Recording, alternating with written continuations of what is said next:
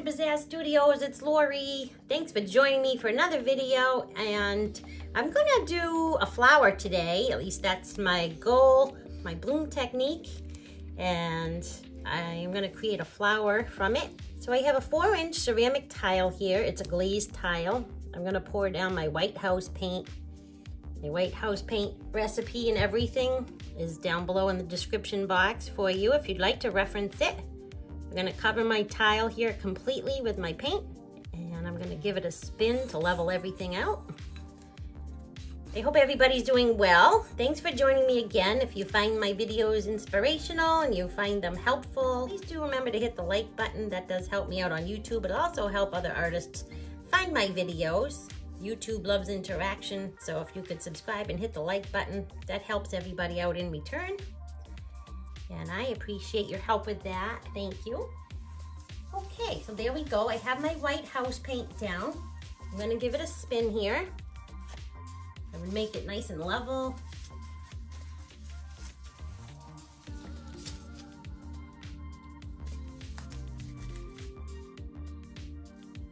It looks really good.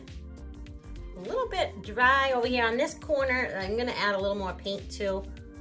I'm gonna add a little more on my edges here all together, actually. I don't recommend trying to do this while your spinner is still turning, but you know, sometimes I don't have as much patience as I should. All right, there we go. That looks good.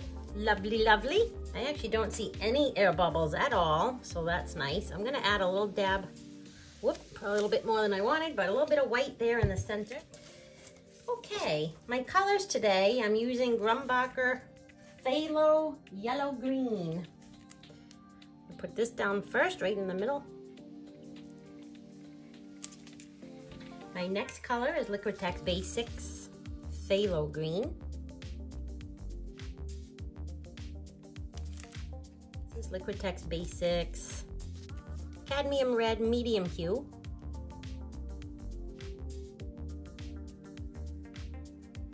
And then I'm gonna put down some orange. This is Artist Loft Orange. And then I'm using light magenta, also from Artist Loft. I like to mix different brands of paint, as well as different transparents and opaques, because it gives you good results as far as cells and different reactions within the paints. So I'm using different brands. This is DecoArt 24 karat gold. And my last color will be copper. This is Amsterdam copper. So I think I have 1, 2, 3, 5 different brands of paint. Wow, I didn't realize I had that many. 5 different brands. I'm tipping my spinner just so I can recenter my paint on my tile. That looks pretty good. And I actually don't have air bubbles, and if I do, they're very tiny and I'm not even gonna worry about them. I have a white cell activator. It's Amsterdam's titanium white mixed with Australian Floetrol. My cell activator is mixed 3:1. I'm gonna put this down in the center. And I'm gonna blow this out by mouth.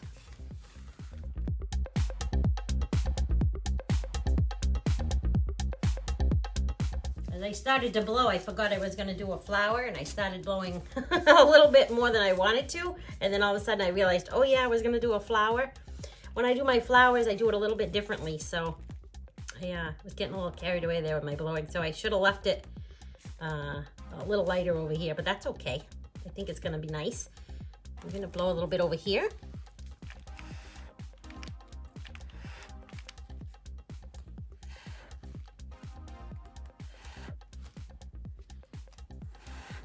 I'm sort of forming my petals here by blowing on the paint. This looks really nice. My colors are really pretty. I have nice cells coming up. All right, so what I'm gonna do is I'm going to pull this inward like that. And then I wipe this off in between.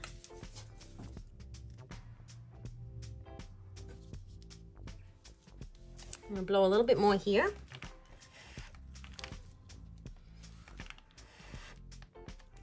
That's better.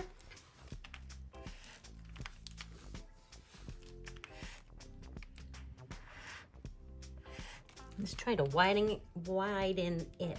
I am trying to widen it a little bit. And I'm trying to talk. Apparently I forgot how to talk. Okay, I like that. Now let's go to this side. I'm trying to catch my paint as I lift my skewer up out of the paint so that it doesn't drip back down onto my flower.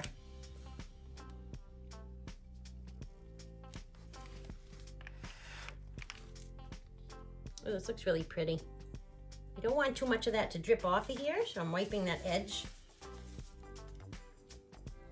Don't want to lose too much paint over there. I am not going to spin this. I'm going to leave it just like this. So I have more paint under there than I would like. I need to make sure I get all that off so it doesn't continue to pull and distort my petals anymore. I really like these colors. Oh, it looks really pretty. I like this a lot. I love the cells. I've got some pink, some gold, some copper, some purple, and some green. All mixing in here in the different colored cells. It looks really pretty.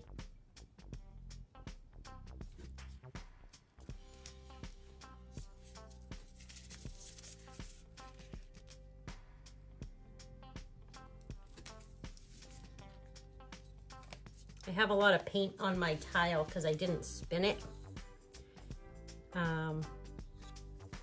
But I don't think it's too much where it'll be an issue when it dries. I usually tend to do this a lot when I make my flowers because a lot of times I like it just the way it is. Other times I do spin it. I'm never really sure what I'm gonna do until I see the results after I blow it out. So I don't always actually know what is going to happen until it happens. I'm gonna just do a little something over here. Sort of shaping my petals. This is how I shape my petals. I give it a little bit more shape to it. Oh, wicked pretty. Yes, I said wicked pretty. Can you tell I am from the Northeast? If my accent didn't give it away, that certainly should. Oh my goodness, this is so pretty. Let me get you a close-up.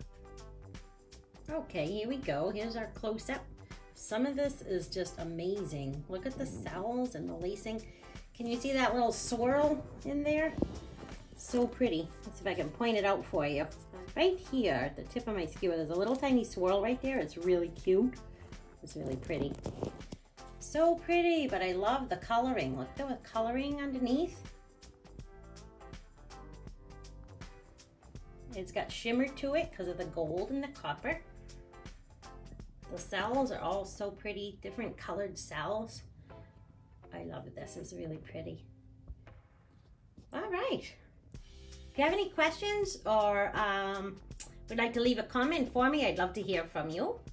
Thanks for watching. Please join me for more videos by subscribing and hitting the bell notification so you can get notified when my videos are uploaded.